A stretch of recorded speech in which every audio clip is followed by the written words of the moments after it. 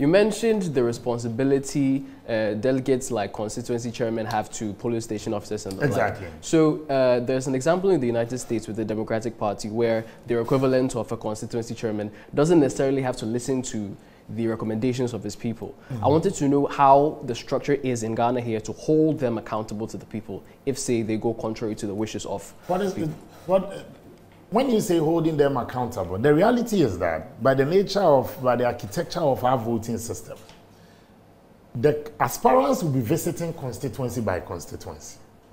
So far, Dr. Bawumia has visited 154 constituencies out of the 276. These 154 constituencies run up to a total of 128,637 delegates that he's interacted with, out of a total of 205,000. Okay. So he's gone past the majority in terms of the delegates that he's interacted with. So if you are a chairman and this candidate visits your constituency, how the person is received, mind you, it's a mass election in 2024. The constituency executives, the polling stations that you have within the constituencies, they represent that small community. So if you elect Sammy or Paul or Michael, and Michael is not popular with that community, the votes will tell you and it will show. So if the chairman goes to support a candidate that doesn't reflect the popularity of the party at the base, your candidate will visit your constituency. And in terms of that acceptability, the welcome, the euphoria that you expect, you may not get it. I have said that all the 10 aspirants contesting, look, these are fabulous gentlemen. Man to man, intellectual ability, how they're able to communicate the party's ideals, ideas, vision of the party. These are all strong royals of the MPP. I am speaking for my candidate because I'm not here to speak for another candidate. But I believe that if I will wish all the 9 aspirants the best of luck, I will wish my candidate success on Saturday. And I believe that Saturday will be a reflection of where the party wants to go in terms of its direction. And it is my hope and prayer that Dr. Bawumia secures enough votes to give him a clear mandate to go into the November primaries. It will be a tragedy for the party to vote on this one gets 30%, this one gets 20%.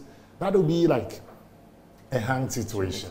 Whoever the party wants to go for, even if it's not Dr. Bawumia, give the person a clear mandate and give the person that momentum to move into the next phase.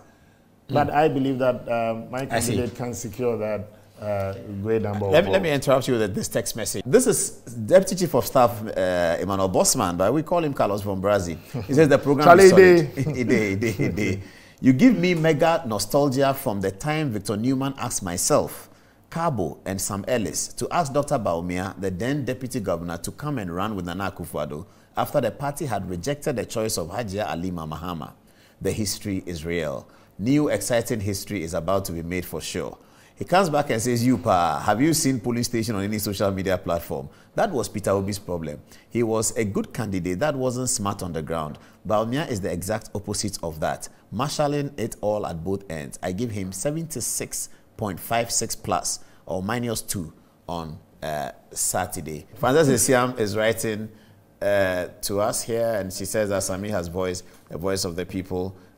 Plenty coming out. And my question is, do you think Dr. Bawumia can be our next Kwame Nkrumah? Is he intending to lead any different from our current president with extraordinary ideas? Well, I think Dr. Bawumia has stated that, look, the current president came to office with his vision.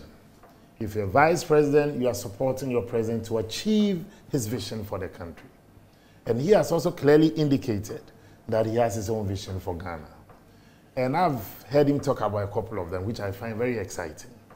And his policies that he wants to introduce if he's elected leader of the MPP and what he will lead the MPP to put before the Ghanaian people is something Ghanaians should watch out for.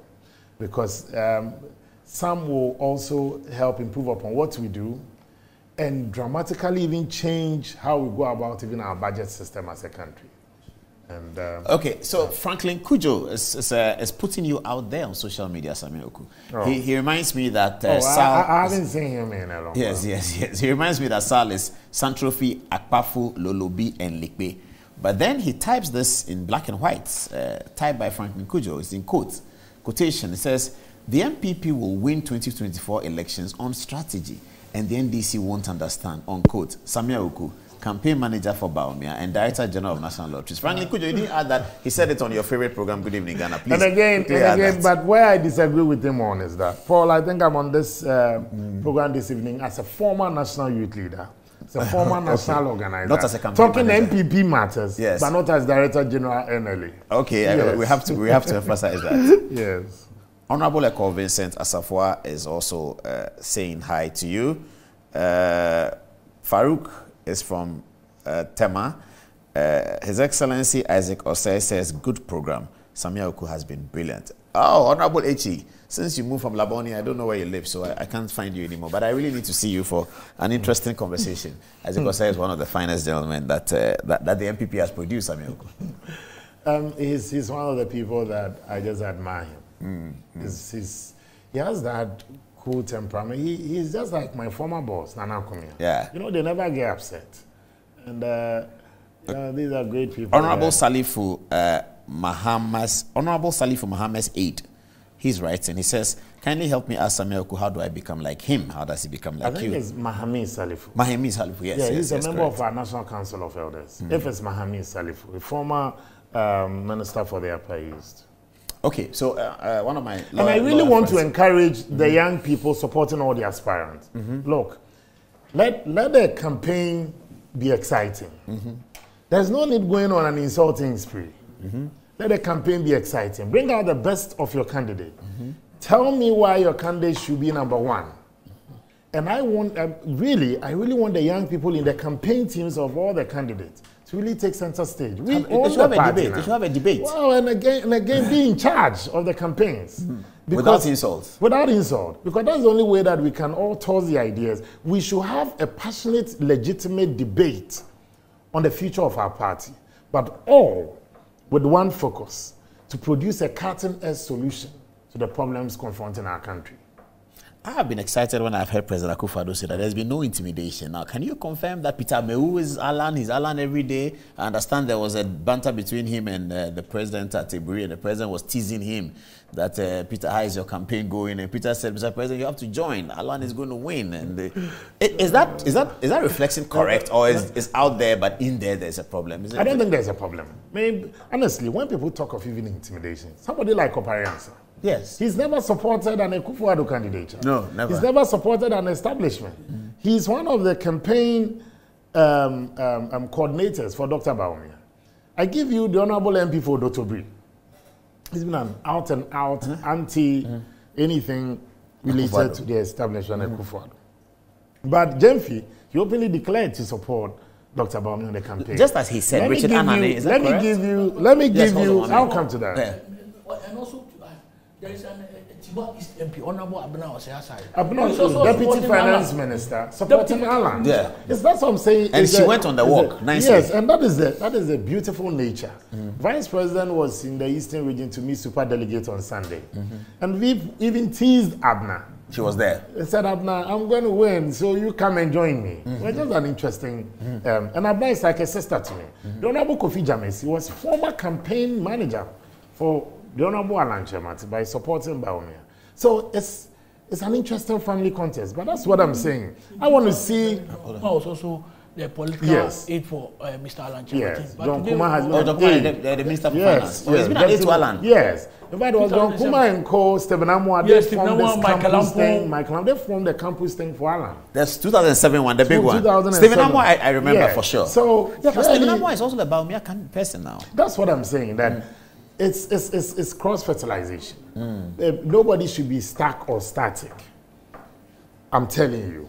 If you sit on WhatsApp alone with your campaign team, you will lose this election. So get out there. Communicate the values of your candidate. This is not an insult contest. We are talking to the youth who are I'm talking to the youth. Yeah. Me, I'm used to these attacks and all, but I'm saying that let's bring out the best of our candidate. Our candidates are worth more than the insults you are throwing out there. The insult we want, hate is a wistful emotion. You only aggravate your pain. Get out there, make your case, campaign to the people. Give me a reason why I should support you or otherwise. And at the end of the day, I'll take a decision that I believe will satisfy the base and the interest of our party. And I want to see the young people really leading the campaigns of the various aspirants, because the future of our party is us, really. Oh, but you and I are doing the panel. But I still want to ask you a question. Please. You and I from opposition time, this question is very important to me, because I'm coming from a community, a minority community. That's my people have been asking me that you have been campaigning for the vice president on social media. What plans does he have for persons living with disability if he becomes the president? I mean, there's a very interesting matter and a very serious one. The vice president himself has been a very close person to persons with disability. If you take even the leprosarium, he's a patron to the Wager leprosarium. On numerous occasions, he's also extended that care, love, and affection. He's naturally somebody who cares to persons with disability. Again, when we start rolling out these policies on our game-changing mechanics, on how we can attract and support all those persons with disability, one with policies and programs, giving them some quota and supporting them into employment, and also assisting those that want to also help get to the very top of wherever they want to get to. It can no longer be tokenism when you're talking about disability, because sitting with me next to each other, I have known you. For people who do not know Dodu, used to give, when I was, I've known him for 10 years, even or more. There were times that my first time I got to know him, I was on radio, and he would call and say, no, that time I had just started radio. I haven't seen him in 10 years. He would call and say, no, Sammy, this thing that you are talking about, no, the research, this, that. I said, where's this guy? The next time, then he came to meet me at a radio station. He said, oh, this is your brother who was, I said, oh, okay. Then he became my thinking cap. But he can be also very stubborn as a brother. Really? Okay, so George, Quentin Adenta writes, he says that, Paul, do you know that 2020 election was the first election a political party maintained power without winning Greater Accra region? MPP won 2020 elections, but lost the Greater Accra region. Look, it will be suicidal for the MPP to reject Dr. Bawumia. Greetings to the Supreme Sammy Awuku. That's George. So this is a brother that I've also not heard from in a long while, Charles Techibodi. So he should come and look for you. He said he has not been cool with me, but he must admit that. So, and even I've heard some of the candidates say that delegates should be looking at electing someone who the whole of Ghana is more acceptable to the whole of Ghana rather than in the party, so that it will make the 2024 match easier. Some analysts have said some surveys, Info Analytica have done a survey which has said that this Chalanche is more acceptable to more Ghanaians than in the MPP. What do you have to say about that? Ibrahim, that's a very good question, but the delegates are also Ghanaians, and they live in the communities and the constituencies. And whoever they elect represents the popularity at the base. Make no mistake. Because our party, for instance, if you take the polling stations, almost 40,000 polling stations we have across the country. We have 5 elected polling station executives. These polling stations coming together represent our electoral areas and constituencies. And so clearly these constituency executives are elected by the polling stations and the electoral area. They always test the polls and represents the base of the party. So the NPP more or less is like Little Ghana. The NDC more or less is a Little Ghana if you take the architecture of the party's organization.